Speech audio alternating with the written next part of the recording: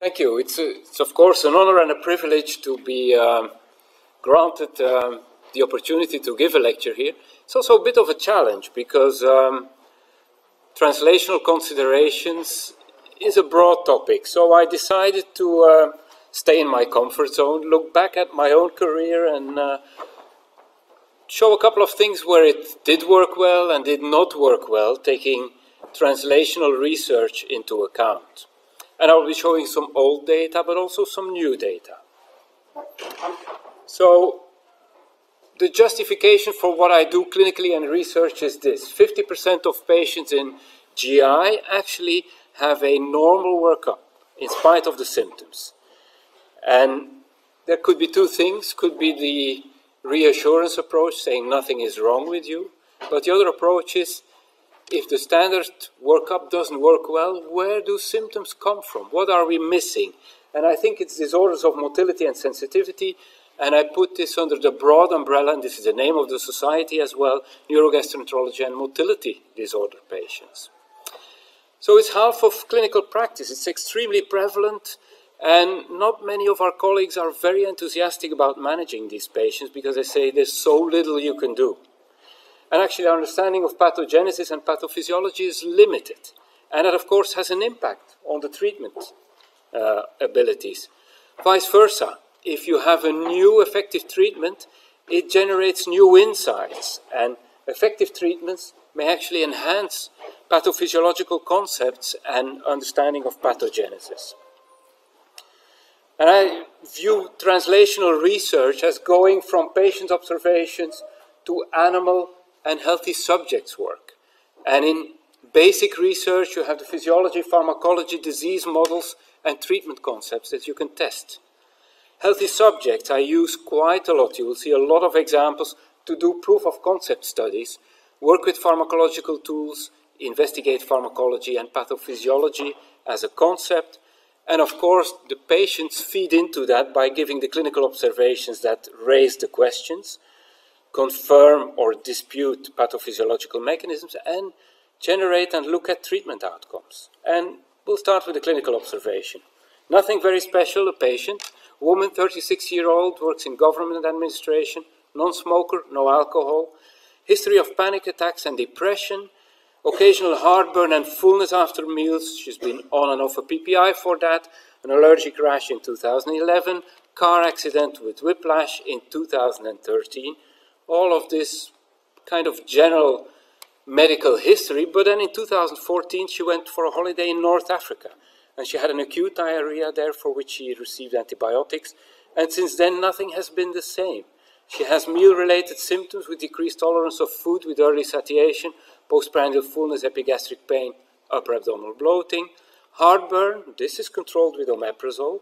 There's episodes of nausea, there's never any vomiting. There's belching and flatulence. She has crampy abdominal pains that wake her up at night.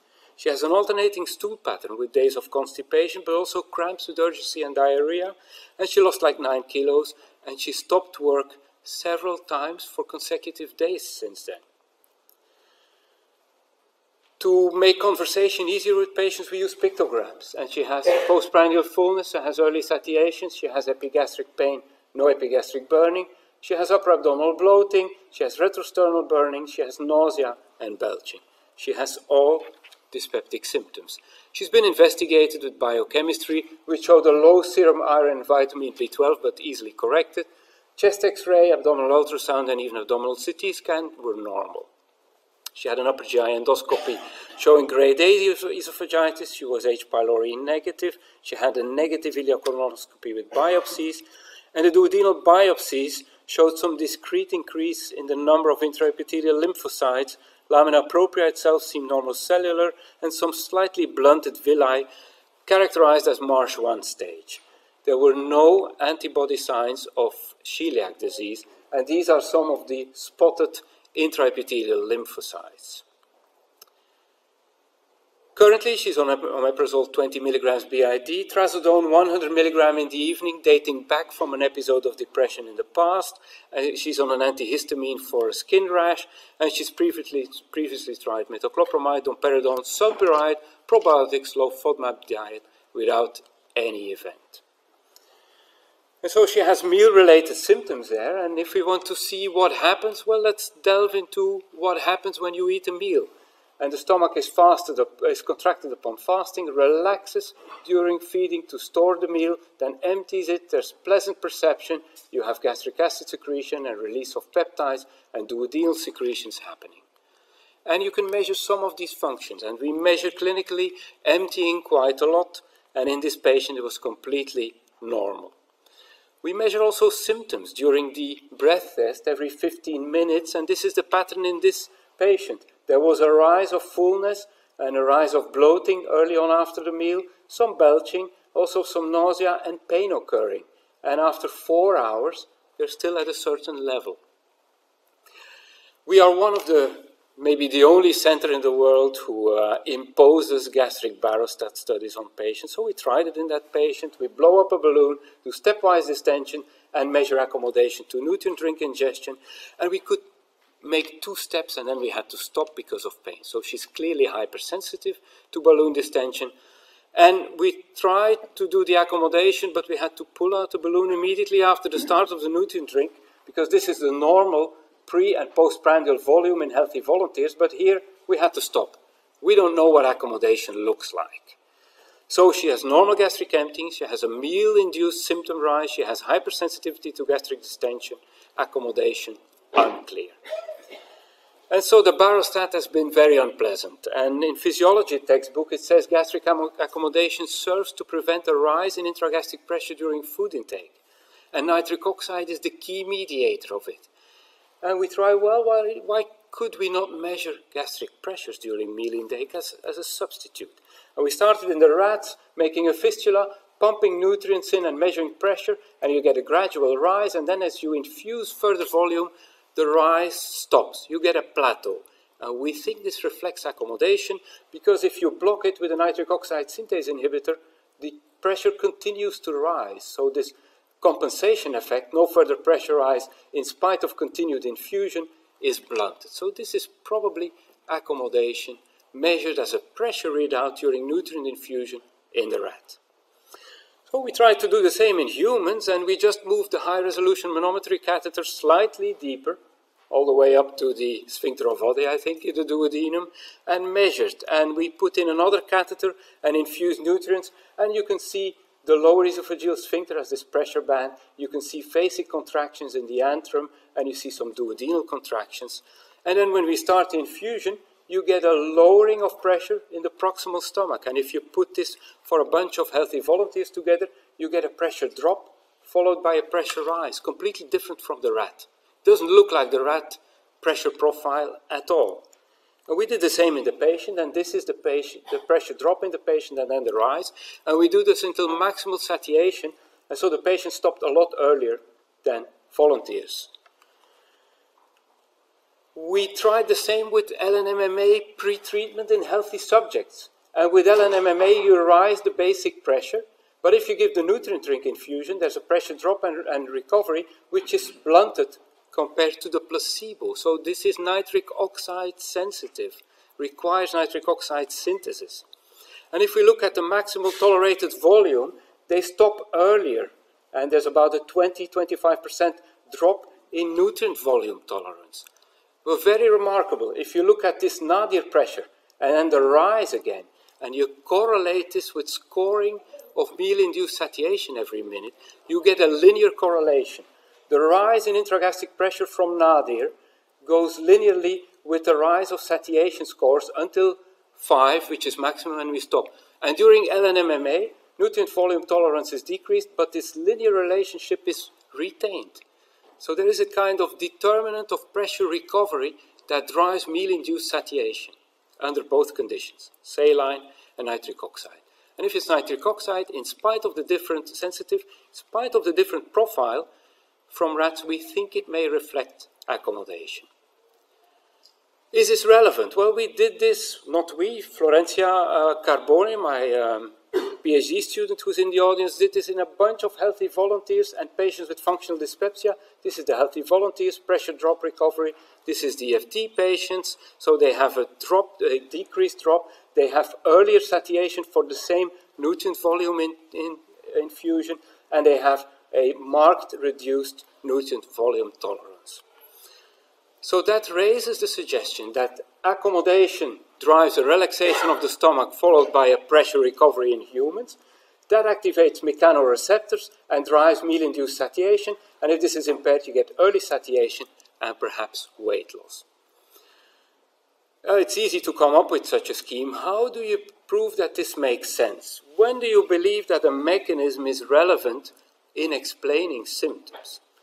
And we put a couple of clever people, amongst them our chairman, together, and we came up with a thinking exercise that generated this paper, Plausibility Criteria for Putative Pathophysiological Mechanisms in FGID, just online in Gut. And we came up with 5 criteria.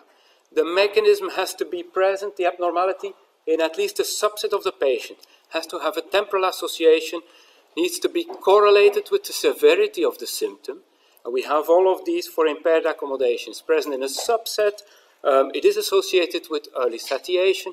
The more suppressed accommodation, the more early satiation and weight loss is. If you can induce it in healthy volunteers, impair accommodation with a nitric oxide synthase inhibitor, you induce decreased nutrient tolerance.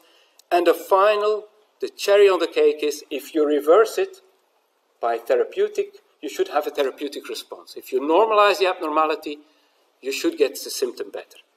Now that is a challenge. How do you restore impaired accommodation? For this, we went back to basic research.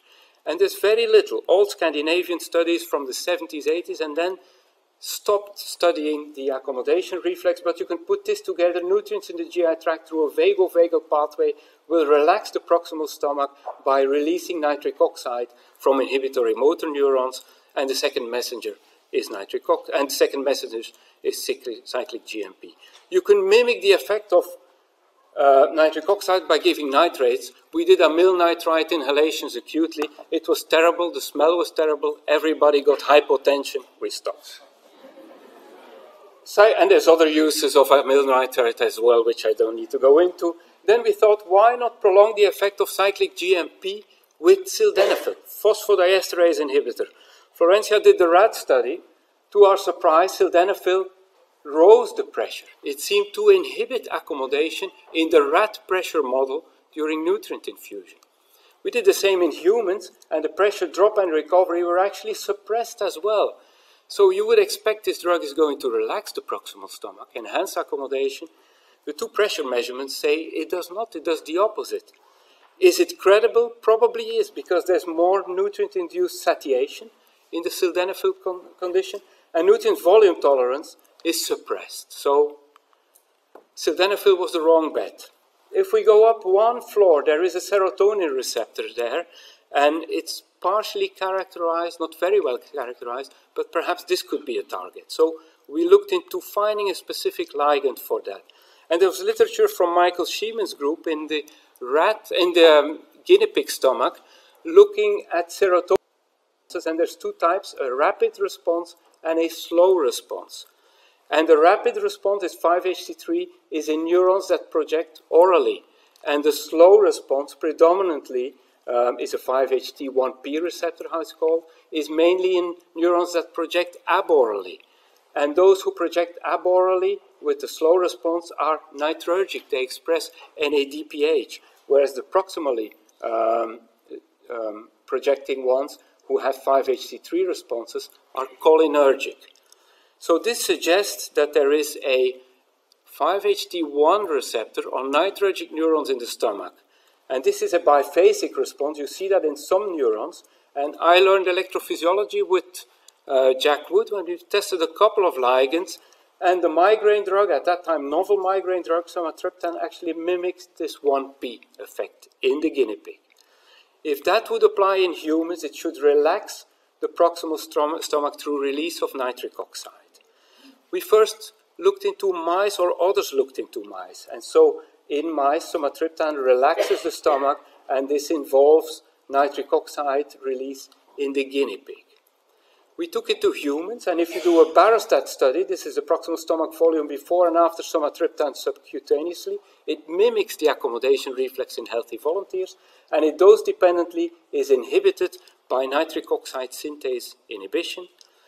And if you give somatriptan before a meal, you actually get less satiation for the same volume ingested. So actually, you can increase stomach volume, reduce meal-induced satiation in healthy volunteers, and this is nitroergic. So we went and did acute studies in patients, and we could enhance impaired accommodation in patients. We could increase nutrient volume tolerance in patients.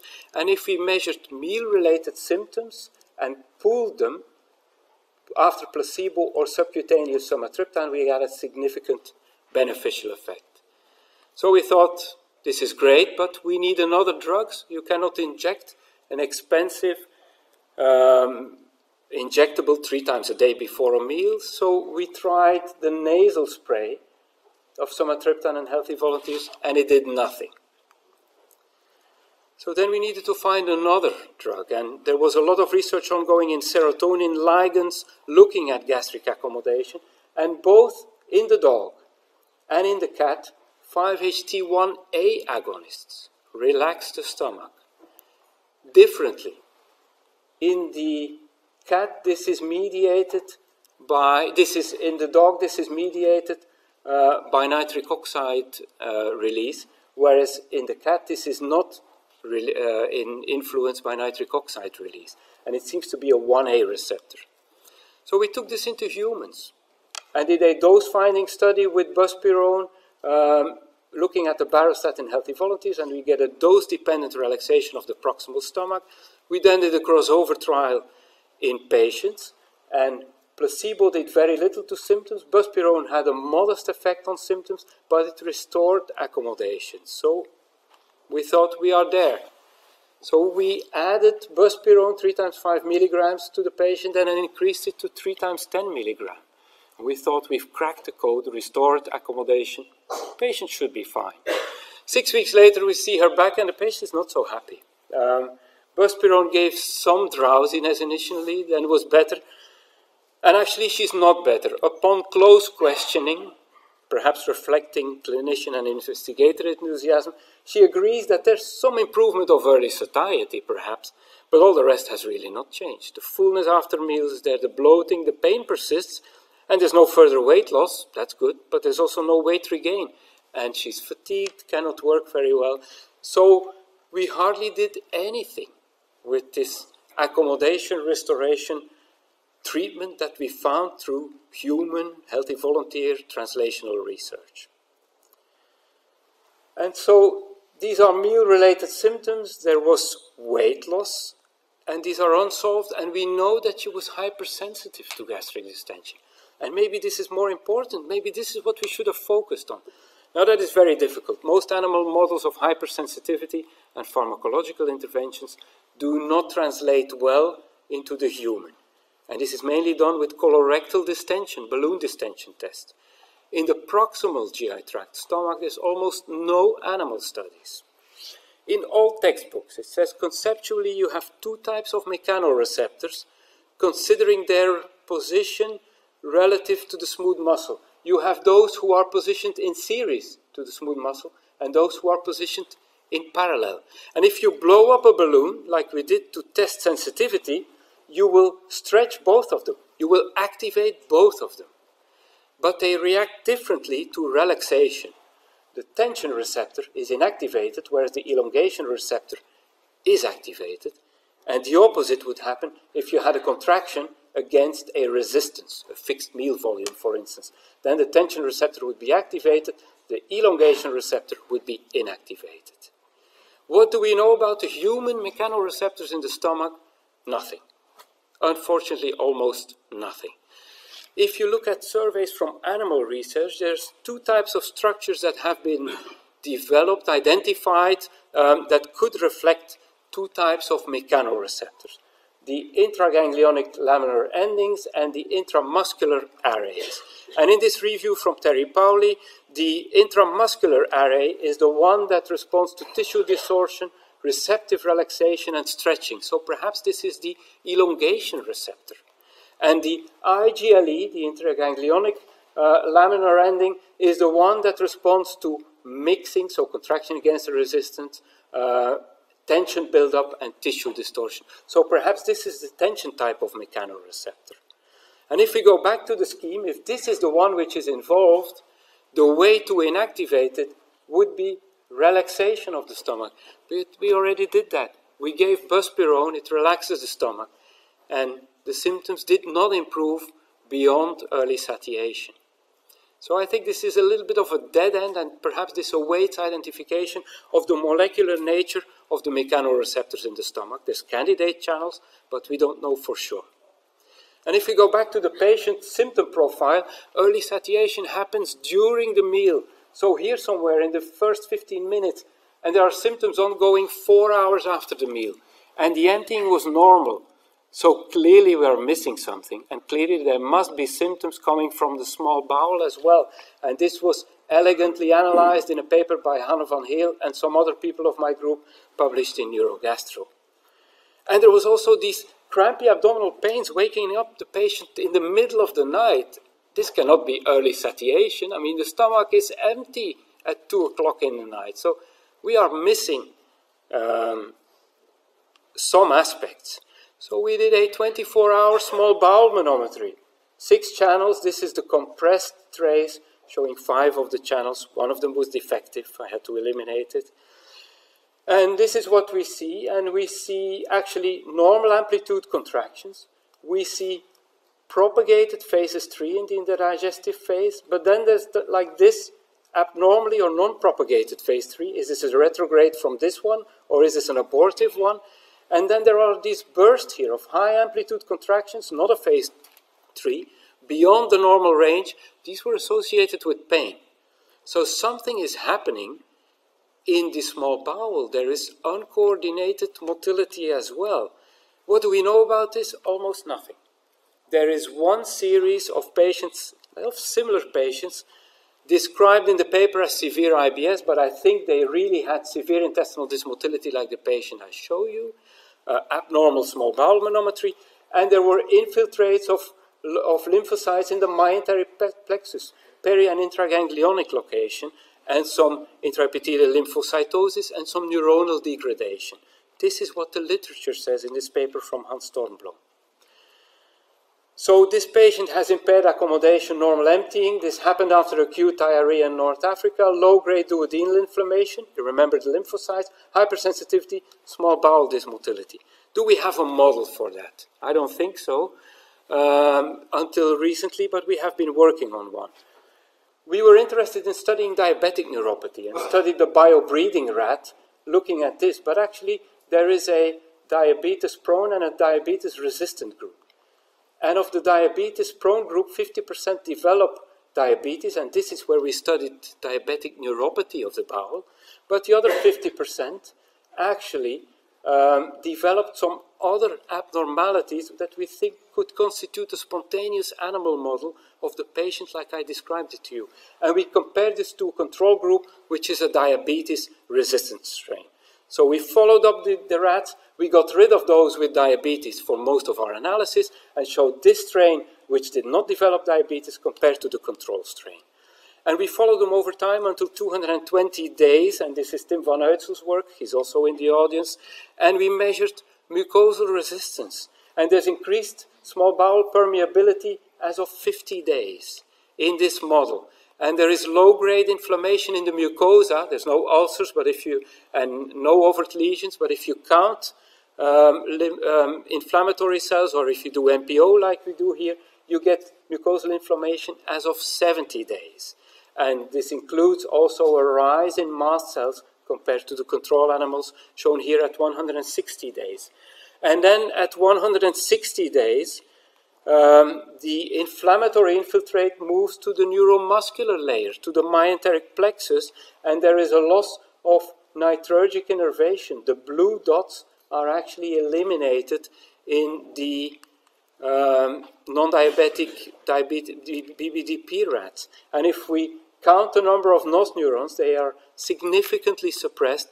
And if we look at gastric accommodation with nutrient infusion and pressure measurement, this is a control rat, baseline, and with LNMMA, the pressure rises. The pressure rises at baseline during nutrient infusion in the BBDP rat are higher, and there's no L-name effect and the nitrogen component in the accommodation is gone. They have impaired accommodation, less nitrogen motor neurons in the small bowel and in the stomach. And recent data presented at DDW last year, if we do rectal distension, they are hypersensitive as well. They have an increased visceral motor response. So that animal model suggests actually that there is a prime event of increased permeability going to low-grade inflammation, loss of nitrogen control.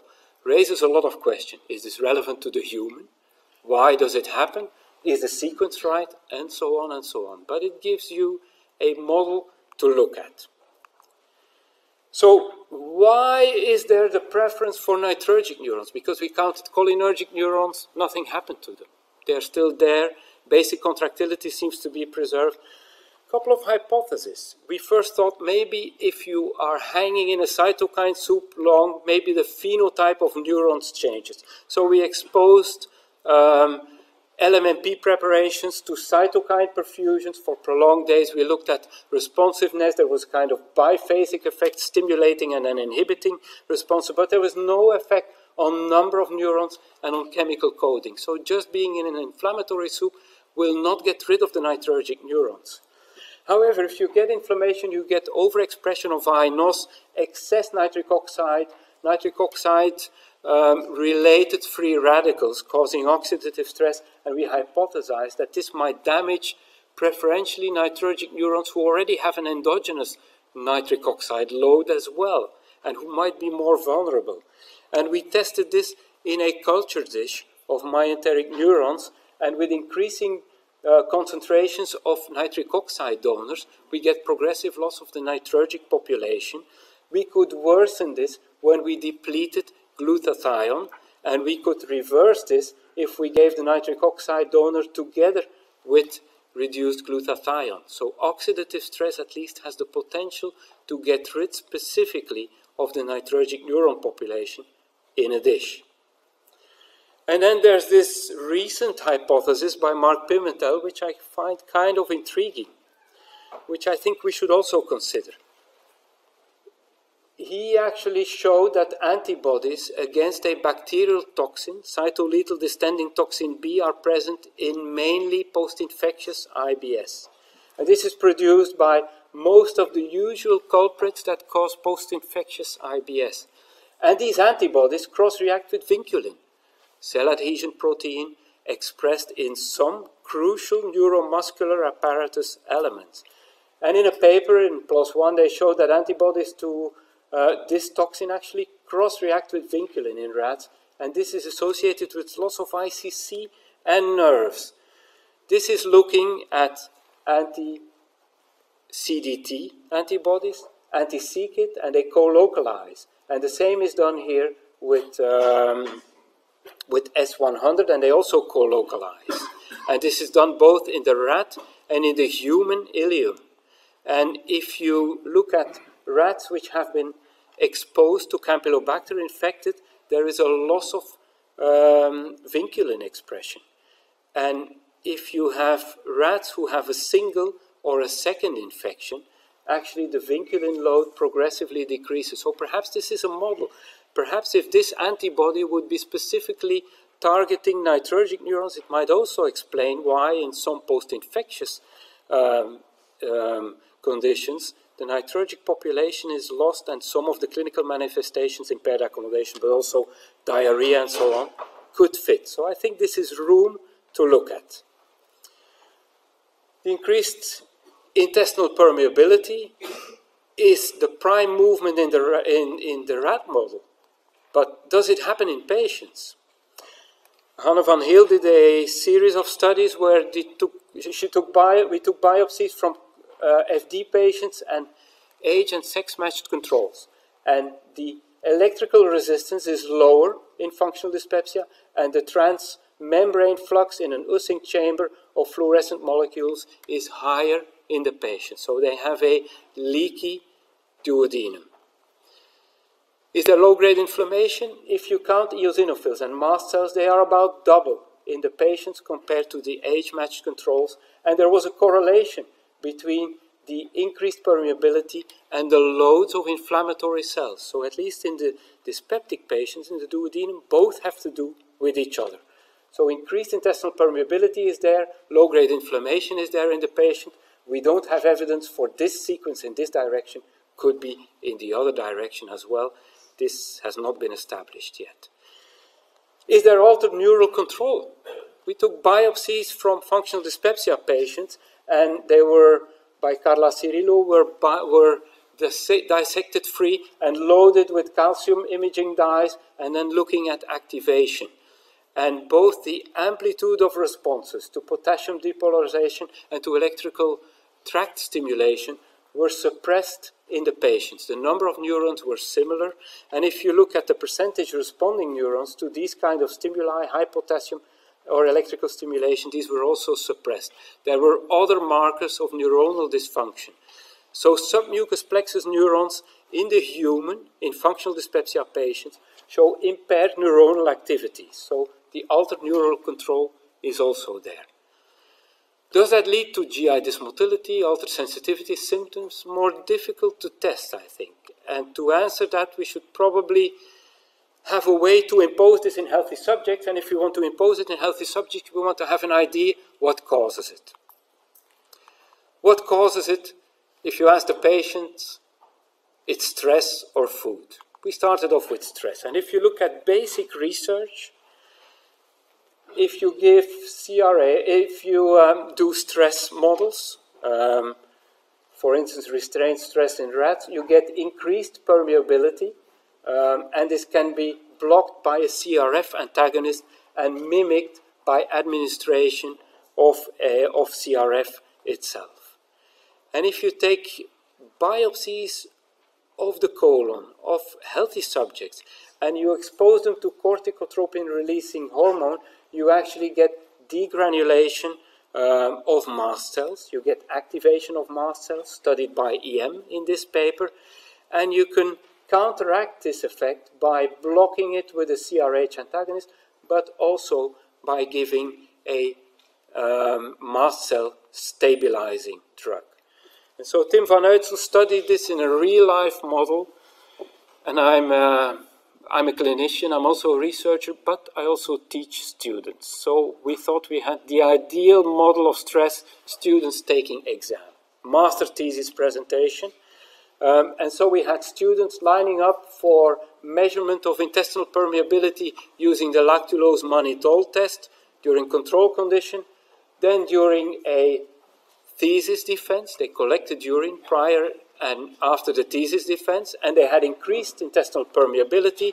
And then we found another stressful thing. They were put in a dark room for half an hour. There were countdowns happening several times, and 1 out of 2, when the countdown reached 0, they received a slightly unpleasant electrical impulse to the arm. That tended to, but did not significantly increase intestinal permeability. However, it was stressful because the stress scores were elevated in both of the experimental conditions compared to baseline, and cortisol levels were only significantly elevated in the thesis condition, and that correlated with the lactulose mannitol measured increase in intestinal permeability. In the rats, you could mimic this by CRH, and you could block it by pretreatment with mast cell blockers. So we studied another cohort where we gave a mast cell stabilizer, and that did not affect salivary cortisol and stress levels measured with the STI. Then we gave CRH, which increased cortisol, and with the mast cell stabilizer present, the rise in cortisol was not suppressed in response to CRH. And then if we look at lactulose mannitol ratio, there was a rise in permeability with the CRH administration, which was suppressed by pretreatment with a mast cell stabilizer. So in humans, administration of CRH increases intestinal permeability involving mast cells.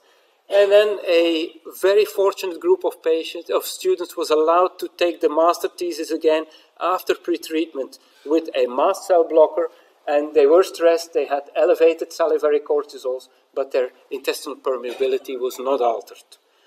So at least in humans, stress can increase intestinal permeability through a mast cell dependent mechanism. So this is one player, but it's less easy to use for motility measurements and so on, because maintaining stress is not so easy over time. Second thing is, if you then go in to take biopsies and so on, this is stressful in itself in healthy volunteers. So perhaps this was not the ideal model. We started to look for others. And bile acids actually can also increase mucosal permeability dose-dependently, in this case the oxycholic acid, in the jejunum and in the colon, acutely or after prolonged exposure. And so Doreen Beekmans, who is also here in the audience, did a study where biopsies were taken from healthy volunteers, 25, and patients with functional dyspepsia, mounted in nursing chambers, and a catheter was left to aspirate bile, and we looked at bile composition. This generated a lot of data. I'm just showing you two things. We measured bile profiles in the duodenum before and after a standardized nutrient drink meal in healthy volunteers and in patients. And to our surprise, the bile concentration levels were significantly lower in the patients compared to the healthy volunteers. And if you took the ratio primary over secondary bile acids, this was significantly lower in the patients. And there was a correlation between this, the level between primary and secondary bile acids in patients, and the mucosal permeability. The higher this ratio, the lower this ratio, the higher the flux of fluorescent molecules, and the higher this ratio, the lower this ratio, the lower the electrical resistance. So it actually suggests that patients have a different bile acid composition. Secondary is higher, so this could reflect bacterial flora manipulation of bile acid, but it seems to be correlated with mucosal permeability in FD patients. And there's a poster on that presented by Doreen at this meeting. So bile composition, early days, we need to look into this, but could be a very important player. Last one is acid. If you put the duodenum from animals in a Wisting chamber and you give pulses of acid, pH goes up and down, and you get permeabilization, and over time you get a permeabilization which is restored, worsened if you give VIP, and worsened if you block nitric oxide synthase. And actually, patients with functional dyspepsia, compared to healthy volunteers, if we clip pH electrodes to the proximal duodenum, you have a certain baseline pH, and after a meal, this drops lower in functional dyspepsia patients compared to health. This is a study done by Kwang-Jai Lee when he was in Leuven. He's in the audience as well. So patients with functional dyspepsia have more acid in the duodenum. And so Hanne did a study where we put a catheter in the small bowel and we perfused acid, and then we took biopsies and we measured electrical resistance, and acid perfusion decreases mucosal resistance in the duodenum. And this is associated with a decreased expression at the protein level of Claudin-3. And this is associated with the release of tryptase, so probably activates mast cells as well. And Kwang-Jai Lee, when he was with us in the past, compared meal-induced accommodation during saline perfusion or acid perfusion of the duodenum, and acid perfusion blocks meal-induced accommodation.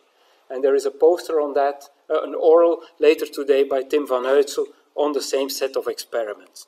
So actually, acid is another player, and acid is the easiest one to look into motility, and so acid decreases mucosal integrity, and if you give a meal, you get earlier satiation, and you get higher symptom ratings after a meal in the presence of acid, suggesting that perhaps this can indeed cause GI dysmotility, symptoms through dysmotility, and perhaps through visceral hypersensitivity. So if that is the mechanism, well, we need to treat it. And you can think of a couple of things in the rat model. Of course, you can give acid suppression. The patient was already on acid suppression, and studies of acid suppression in this type of patient have shown some benefit, but nothing striking. So that's not the answer. We're interfering with bile now, doing studies with changing the bile acid pool.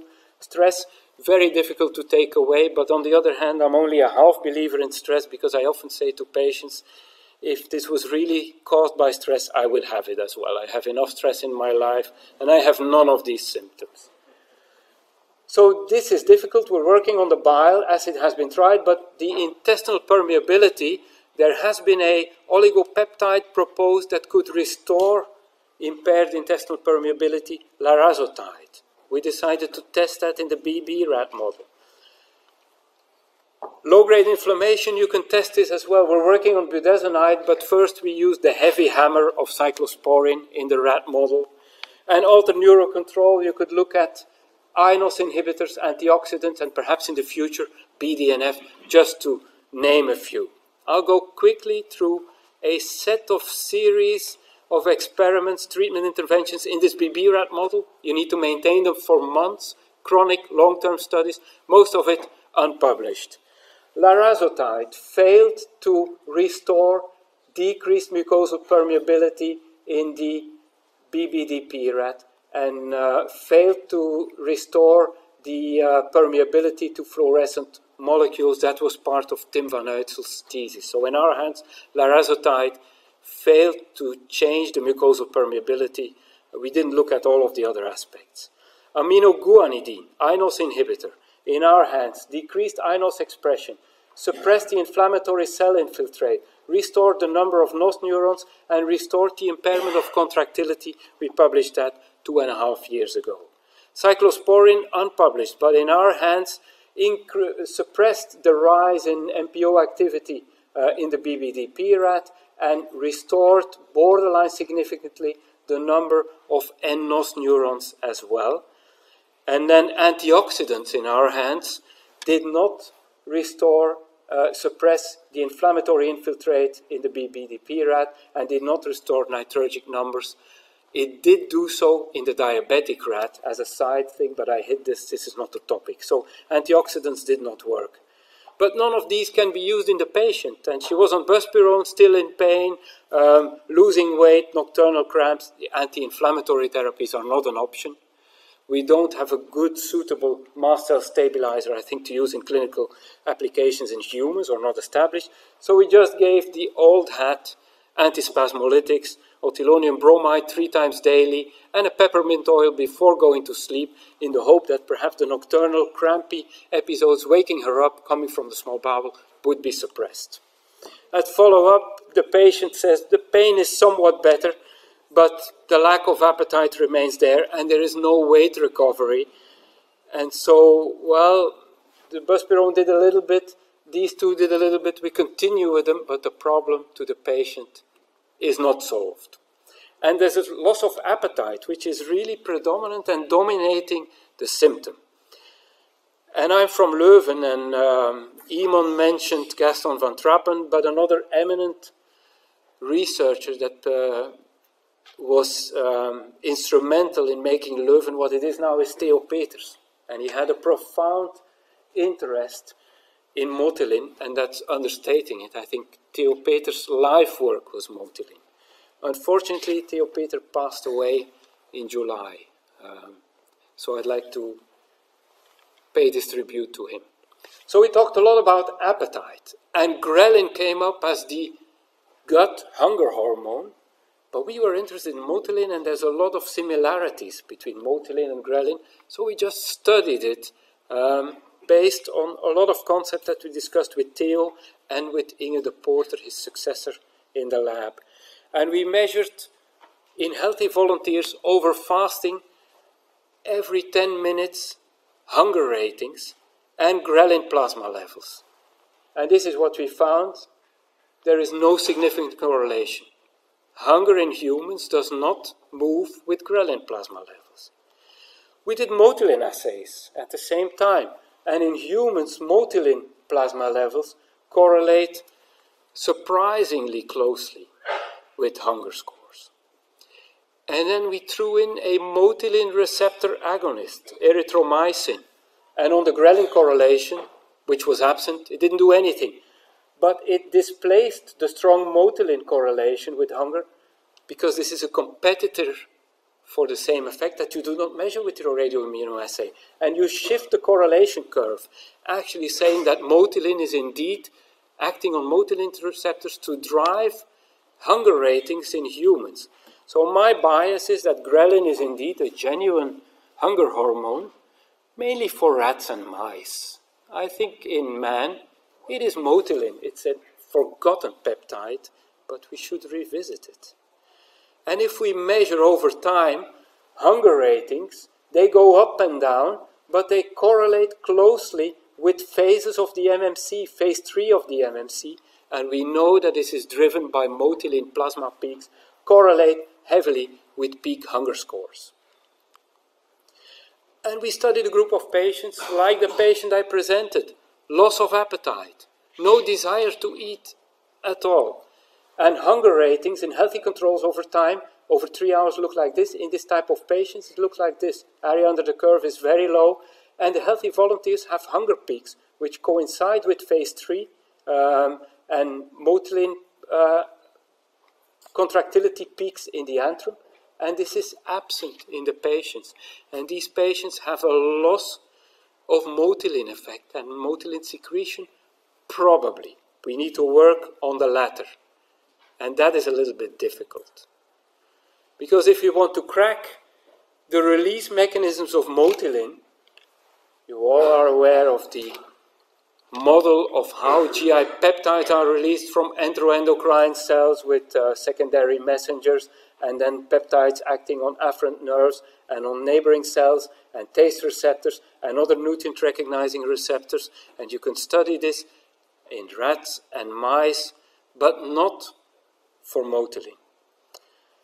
Because if you look at the human motilin gene and you look where it should be in rodents, there is actually a stop codon in there, both for the receptor and for the gene itself. So you cannot study motilin in small species, so you have to go to higher ones. And Eveline de Loze in our lab worked on that. She worked on the lab, in the lab of Fiona Gribble.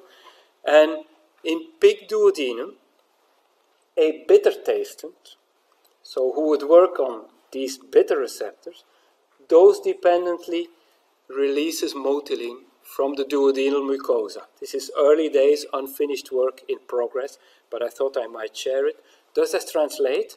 Well, if you take human duodenum, numbers are lower, but you get the same tendency. Bitter agonist dose-dependently seems to release motilin from the duodenum. This is in vitro, resection specimen.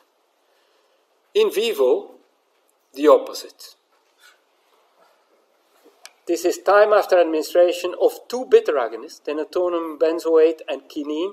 This is the placebo, a rise in motilin, and there is a drop in motilin with both bitter agonists. So something is different in vitro than in vivo. What is not there in vitro? The vagal nerve, for instance, is gone.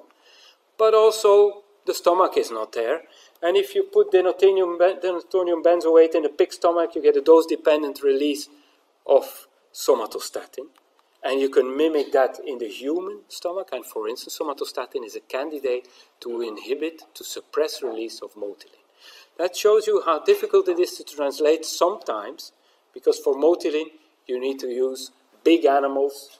At least in my view, a pig is a big animal. It's not so easy to sacrifice a pig compared to a guinea pig or a mouse or a rat. So translational does not always work. But perhaps there is a potential to treat the anorexia in these patients, because if you infuse erythromycin, the motilin agonist, in healthy subjects, you get a peak motilin contractility in the stomach, moving to the small bowel. This is phase 3, and this is associated with a hunger peak. So we're exploring this now in patients. It's too early to use this clinically, so I treated a patient with mirtazapine, 15 milligram in the evening, and I had the option of trying a low-dose erythromycin for appetite, but I didn't need to do that because she was good with mirtazapine. There's also translational reasons to use that. So signs of low-grade duodenal inflammation, increased mucosal permeability, hypersensitivity, a history of depression, loss of appetite. Is there any general concept available? Is there anything that can explain why this unfortunate patient had to have all of that? Well, we're thinking endocannabinoids. Endocannabinoids actually, 2-AG for instance, will enhance mucosal resistance in a dish if applied basolaterally. And the damage, the inflammatory infiltrate induced by LPS is suppressed if you use cannabinoid agonists as a pretreatment. If we give rimonabant, a CB1 receptor blocker, to healthy volunteers, we block meal-induced accommodation, we induce early satiation. If we give rimonabant, a blocker of the CB1 receptor, and we look at the distribution of gastric versus small bowel starting phases 3, and the pale blue ones are the ones that generate hunger peaks, under rimonabant, these are suppressed. Gastric phase 3 is gone if you do not have endocannabinoid action, whereas in the placebo condition, 50% still comes from the stomach, is a hunger peak. These hunger peaks are gone, and you see this here, hunger ratings with the phase 3 during rimonabant or placebo condition. So this drug actually, so the endocannabinoid system has an effect on mucosal permeability, on activation of mucosal inflammation. It inhibits accommodation if your endocannabinoid system is defective. It suppresses hunger peaks and probably motilin release, and it is associated with psychosocial comorbidity. Stress responses through CRH involve the endocannabinoid system, and the endocannabinoid system is a key player in preventing post-traumatic stress, and if it's defective, you will have more post-traumatic stress. And so we put a couple of patients with functional dyspepsia under a PET scanner and did radioligand imaging for the CB1 receptor and compared this to age and sex-matched healthy controls. And there are several brain areas where there's overexpression of the CB1 receptor in the patients. And these are areas involved in visceral sensitivity and nutrient tolerance. And we followed other patients after 1 year. And you see these are the controls, these are the patients at baseline. 1 year later, the enhanced expression is still there, in spite of some improvement of symptoms and some recovery of body weight. So this seems to be a stable signal. So we are thinking that perhaps decreased endocannabinoid tone could be a key feature in these patients. And this is, I think, work for the coming future. So, for clinical and pathophysiological and therapeutic research, basic research is a key source of concept generation, target identification. Healthy subject research is a key source for proof of concept studies, evaluation of pharmacological concepts. Optimizing translation requires close interaction between clinician researchers and basic researchers, or, in the best case, clinicians with experience in basic research, but I'm afraid this is becoming a species which is rare and threatened with extinction. Choice of models and their limitations requires critical consideration. And I'm from Target, Translational Research Center for Gastrointestinal Disorders in Leuven. Translational research is our motto, and these are some of the people that I work with there, the senior staff. I put in Theo Peters, he's retired, but he contributed to some of the ideas that I mentioned here. And these are the people of my group who do all the work, and some of them are present here, and I want to thank them, and thank you.